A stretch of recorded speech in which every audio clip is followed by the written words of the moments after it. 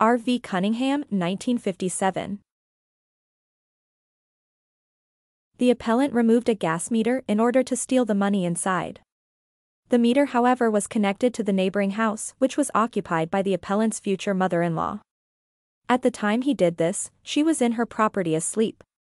The removal of the meter caused gas to leak into her property, which in turn led to her being poisoned by the gas.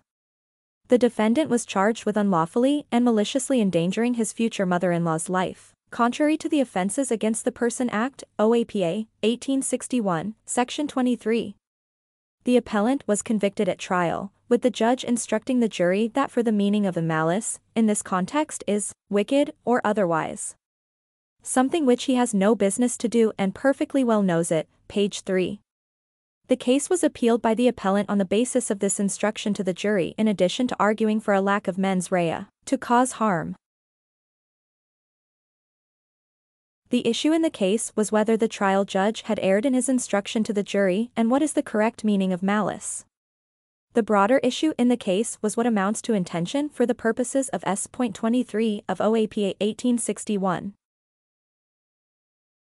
The appellant's conviction was quashed on the grounds that the judge had erred in describing the meaning of the malicious as wicked. This was an incorrect definition, and the trial judge misled the jury into believing that if the appellant had acted wickedly, he had also acted maliciously.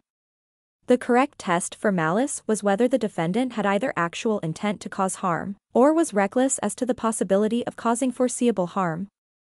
This is known as Cunningham recklessness. The jury should have been left to decide whether, even without intending to cause harm, the appellant removed the gas meter despite foreseeing that its removal could cause harm to his future mother-in-law.